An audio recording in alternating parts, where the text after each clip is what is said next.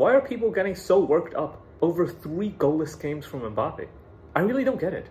As far as I can see, all I see is a man who has a great chance of breaking Messi and Ronaldo scoring records. If you look at his non-penalty XG, and the fact that he has 3 big chances already in 3 games, his scoring threat is already pretty good. He has 0.61 non-penalty goal XG over 3 La Liga games.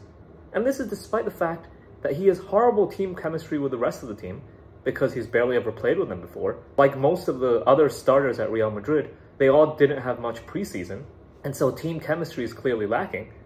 And he's clearly lacking match fitness because, you know, he's coming into a new system, he's getting used to a new role, and he didn't have much preseason. So, given the circumstances, this is very good scoring threat. Sure, there are some chances that he should have scored that he didn't, but over a large sample size, he always overperforms his XG. This has been confirmed again and again. Mbappe is one of the most elite finishers in the world. The biggest problem for strikers and attackers in general is when they're not having any scoring chances. Because if you don't have good scoring chances, the odds of scoring lots of goals is very minimal. But Mbappe is having good scoring chances. Having good scoring chances, but not converting, is far better than having no scoring chances at all. Because if you have your scoring chances and you're not converting, that could just mean a poor run of form. And that's just what's going on with Mbappe right now.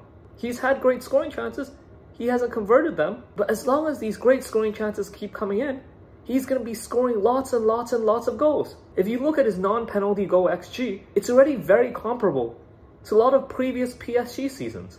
In most seasons at PSG, he had a non-penalty XG per 90 minutes of 0.6 to 0.7. Right now, he has a non-penalty XG of 0.61, and that will only increase as the front line builds chemistry, as his form improves, as his understanding with other Madrid attackers like Rodrigo and Vinicius improves. I mean, people who are going after him not only have zero ball knowledge, they don't even have basic mathematical literacy. Like seriously, if you think that it's a big issue for one of the biggest XG overperformers in football to miss a couple of chances and not score in 3 games, then seriously, you need to retake your primary school math.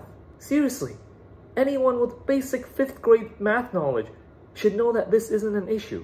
Mbappe will score 50, 60 goals this season. He's going to be scoring at a higher rate than at PSG because he has a better team now. He's going to have higher scoring threat. He's going to have more chances. And when he finds his form, he's going to convert them at an elite rate.